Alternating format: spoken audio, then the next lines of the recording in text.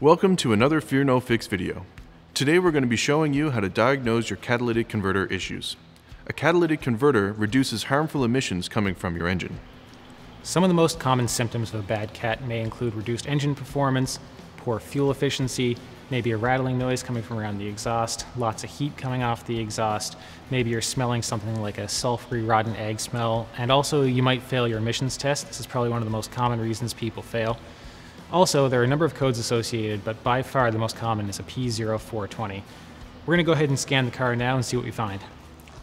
To start our catalytic converter diagnosis, we're going to use the live data from the blue driver. To do that, we need to get the truck up to operating temperature, so I'll go ahead and do that first.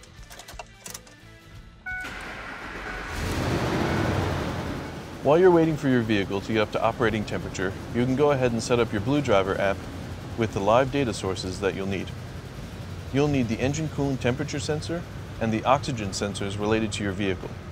Some vehicles only have one bank of sensors, while other vehicles have two banks of sensors. Just pull in the oxygen sensors that are available to you. We're up to operating temperature, so let's go ahead and look at our data. As you can see, our oxygen sensors are now starting to report data.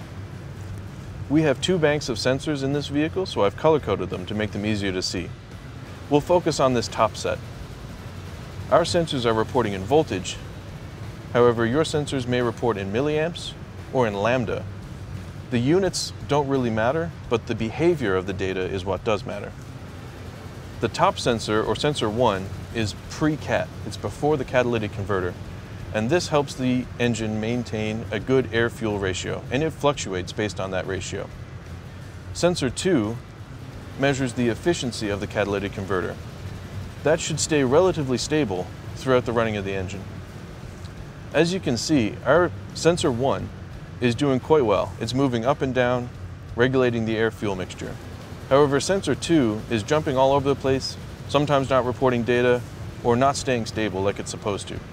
We suspect that this means that the catalytic converter on bank 2 is probably gone, or that the sensor is bad.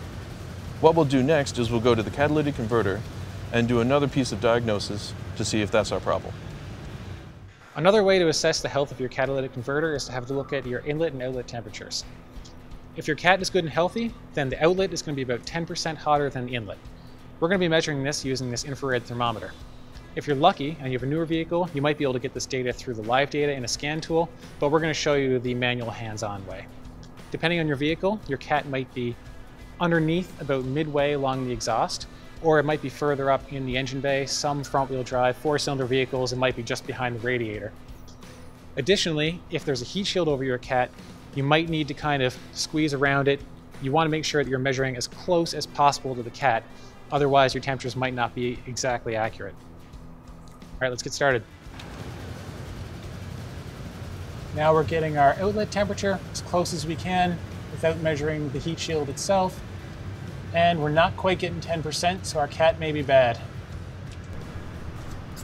All right, so to summarize, if your outlet temperature is less than 10% higher than your inlet temperature, or it's lower than your inlet temperature, that's bad.